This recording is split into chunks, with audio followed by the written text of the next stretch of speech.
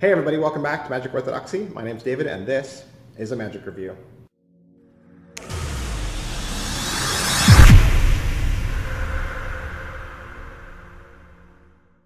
Hey, today we're going to look at 5 stunts from Taiwan Ben Magic and Chuang Tung. Alright, so what is it? Basically, it's a DVD of card tricks and card sleights. The DVD is 43 minutes long. There's 7 tricks and 2 sleights taught.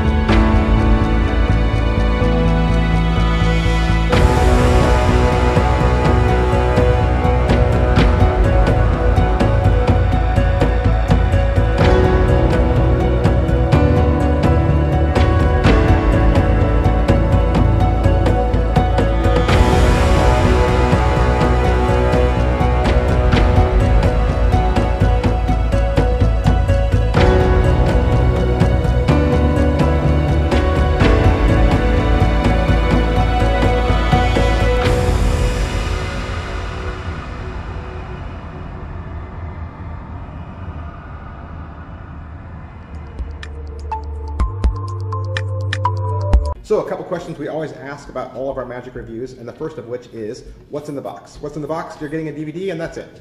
DVD, 43 minutes of content, no cards, nothing else. That's all you need is just a DVD and a deck of cards.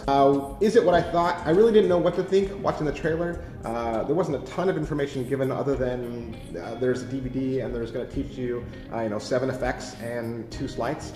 And I like card tricks, and so I picked it up, and this is what I thought. What's the overall quality and production value of the DVD? This is kind of where it takes a hit. I would say that the production value is nominal. It's shot with very low level lighting, and there's on-screen text for all your teaching. There's no audio at all, and it's just a 5-minute synth track in the background that keeps looping, and you're probably annoyed with it after about 5 minutes. The entire DVD looks like it was shot in Windows Movie Maker, and all the wipes and screen text looks very cheesy. Is it well taught? One of the sleights is called the CWT double. It's a double lift from the center of the deck with kind of like a flourish added to it. Like I said, there's no audio to it, and it's only taught really one time in kind of like the stop and go motion with an on-screen tutorial, and you're gonna have to know how to do that sleight for several of the tricks that are on the DVD. I would have appreciated better teaching. I would have even been fine with the performer teaching in his original language and maybe translate it at the bottom, because I felt like the on-screen text was way too minimal for a lot of these effects. Some of these card tricks are knuckle busters. There's stuff involved. It's probably for intermediate level to advanced level magic, and so just using on-screen text with stop and go teaching where you pause the screen and say, okay, now he's doing this, really didn't work for me as a learner. How much practice does it require? I would say a lot.